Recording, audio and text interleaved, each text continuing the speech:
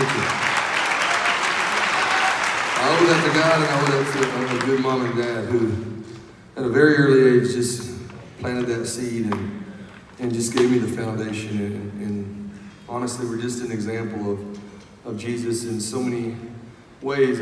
Just the way that I saw them live their life and how they treated others. And had it not been for them, I wouldn't be here. I wouldn't have known that there was a God to come running back to. So all of you moms and dads out there that pray for your kids, don't ever stop. God hears those prayers. And maybe right now you've got somebody that you're praying for. Maybe you've got a kid that was just like me, that just thought he knew everything and had to go find his way. I'll never forget my family growing up. They always prayed this one verse over me every night whenever I go to bed, and it was Jeremiah 29:11. It says, "For I know the plans I have for you, says the Lord, plans to prosper and not to harm you, and plans for hope in the future." And to be honest with you, until just this past year or so, I've never really truly understood that verse until now. Just how much it means to have a family or a mom or a dad just speaking that life over you and praying for you every day.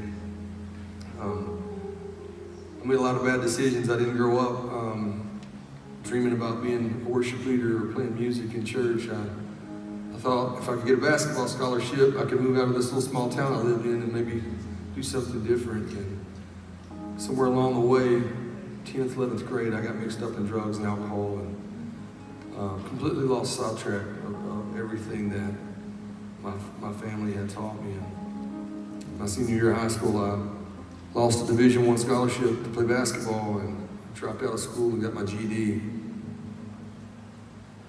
I just remember being 17 years old and thinking, man, this can't be my fault. Like, it's got to be somebody else's. At that age, you're not mature enough to accept any kind of blame, I don't think. And for years of my life, I tried to put everything that I ever messed up on somebody else, and that was where my problem started. I couldn't look at myself in the mirror and realize it was my own fault. But I lived some pretty dark years for a number of years. I just remember whenever I started playing music in college, I ended up going to school a year later and trying out for a basketball team at a junior college, and I made the team and got a scholarship.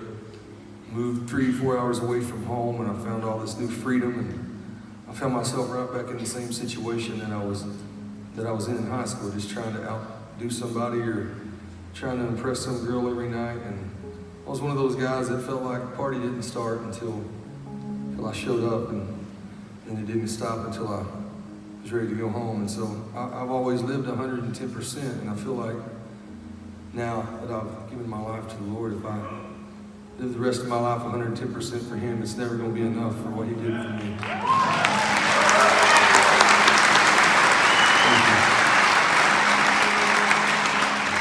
For the longest time, I thought growing up in church, you had to have it all together. You had to be perfect to be in this little club, you know. And I never really understood. I thought God was this, He just kind of sat on His throne all day, just looking at me, shaking His head like. And it didn't really click with me until I had kids of my own, just how much He loves us, you know. And no matter what we do, there's nothing we can do to deserve what He's done for us. No matter what we do, there's nothing that we could ever do to lose it once we've got it. And it took me a long time to understand that there's so much freedom in just being imperfect. There's so much freedom in knowing that you don't have to have your stuff together, that you don't have to try to prove yourself to God. Like, God knew who He was making when He made you. You know, He knew you couldn't be perfect, so He sent His Son Jesus to die on that cross. And had it just been for me or for any one of you guys out there, you would have went and bled. And I think about that, like, this next song, this is just this picture of God's grace, and the whole idea behind it was, and there's a table that stretches as far as you can see, and your name is sitting there with a chair on it. And it's easy. You just pull that chair out, and you come up and you have fellowship with God. You can bring all your troubles and all your worries to Him and take that mess and turn it into a message. This song's called "To the Table."